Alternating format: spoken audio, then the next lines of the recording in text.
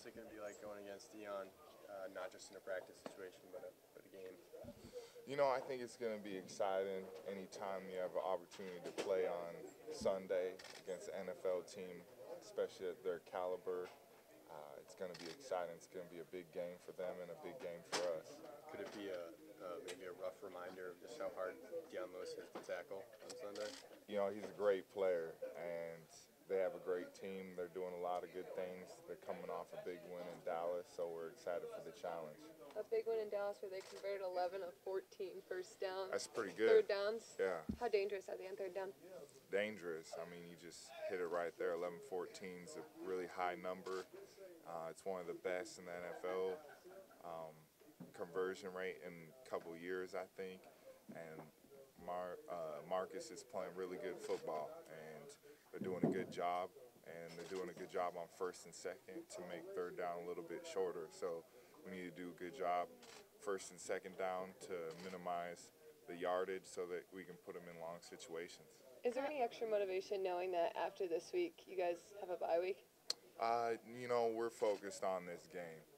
It's a long season, and when the bye week gets here, it gets here. But right now we're going to be real focused on the Titans because we know what kind of task that's going to be. Kyle, against the Cowboys, Marcus had kind of a slow first quarter, and then he bounced back and just played really well for the rest of the game. How have you seen, or what have you seen from him just in terms of his confidence and his poise out there? His toughness is really unmatched. I mean, he does a really good job of playing through injuries and just playing through different situations he's put in. And, he's a good player. He's an up-and-coming quarterback. He's really been on target on a lot of his passes and just getting everybody involved.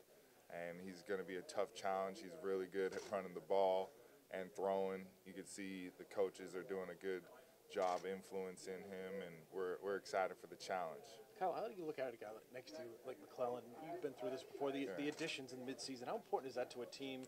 Maybe as a message also, like, hey, we've won, how many in a row, but we still try to get better each week.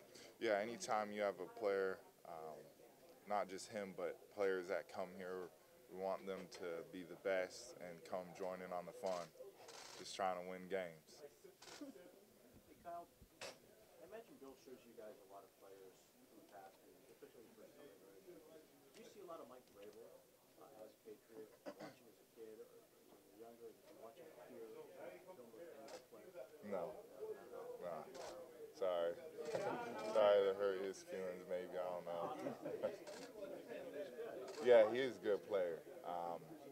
He has a great legacy here, but he's a head coach now, and so I think that's the last thing he's worried about. Well, I was curious if you had seen him and studied him in his role, how his team kind of reflects. Yeah, his toughness. I mean, just shows. Look at his defense; they're tough over there. Kyle, having been with this team for 2 years now, what is it about, this time of year, like the midway point of the season, where it just seems like the defense seems to click and find their identity a little bit more? Yeah, I mean, it's a good question. Just guys knowing what to do and playing fast. And, you're working through some kinks at the beginning of the season, but it's go time. And the season's ticking down, and we know what time it is.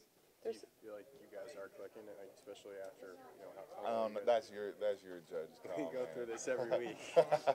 Well, there you go. Yeah. You break down the film and let me know. Yeah, but you guys are breaking it down. Is there anything that you've learned about this defense then? Especially after that performance against the Packers? We're hungry. We're hungry to get back on the field and keep proving people wrong.